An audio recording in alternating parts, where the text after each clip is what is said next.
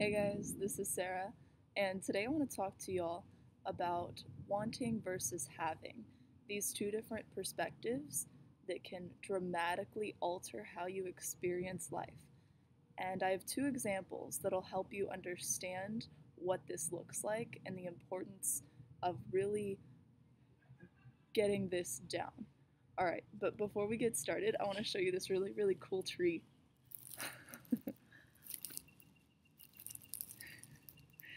It's just so pretty.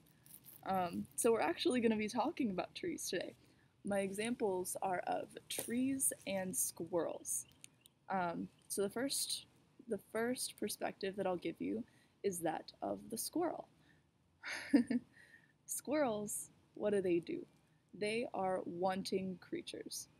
They run around and they want food. So they'll be like, oh, oh, nut, nut, let me go get that. Oh, oh, mine.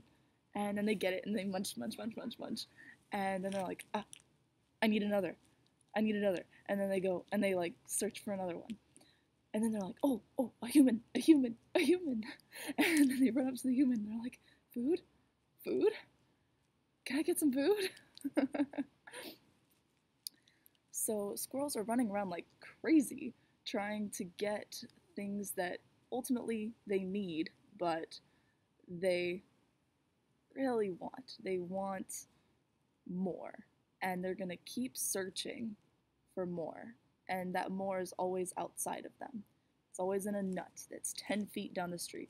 Oh, oh, the next one's 100. I can do that. You know, they keep searching. They keep wanting. And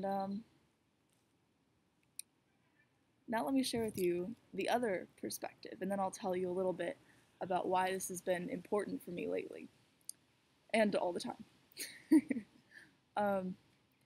The next example is the perspective of the tree. What does the tree do? Oh, ooh, wind. What does a tree do? A tree doesn't want, it doesn't search outside of itself in order to get anything. Trees don't have anything, and they can't get stuff. They don't have the ability to get stuff. But they still have needs. They still need water and food. But instead of running around like crazy, seeking to get what they want, they grow themselves deeper. They grow their roots deeper and farther.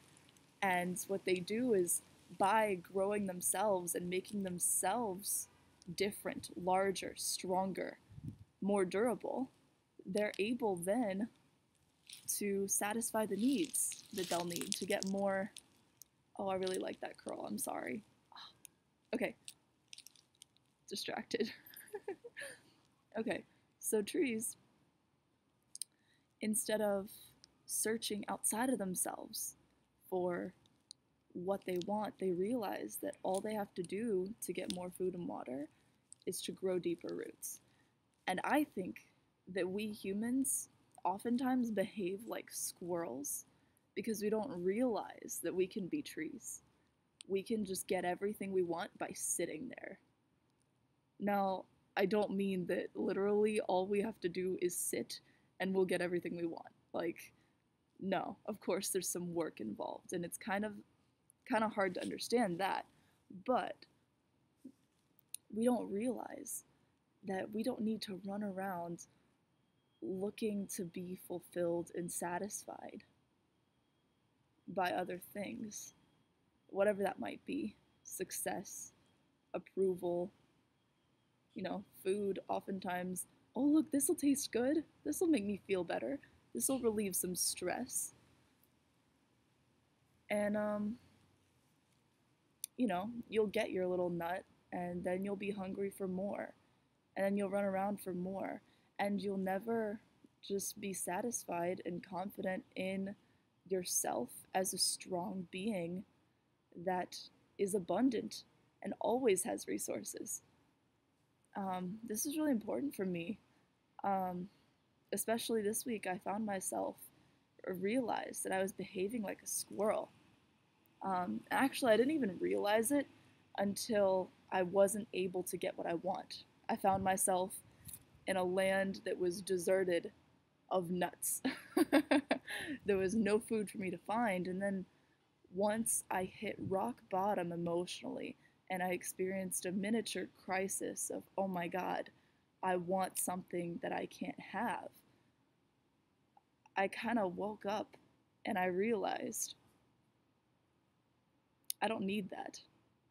I can be a tree. I can grow stronger in myself, and I won't want that anymore. I'll have everything that I need. Even though trees, paradoxically, don't have anything, they can't hold anything in their hands, all they can do is just sit there and be themselves. And so, yeah, I find this a really, really interesting idea to contemplate. Um, and I hope the analogy was kind of cute and helpful for you. So, yeah, thanks for watching this video. I'm signing off.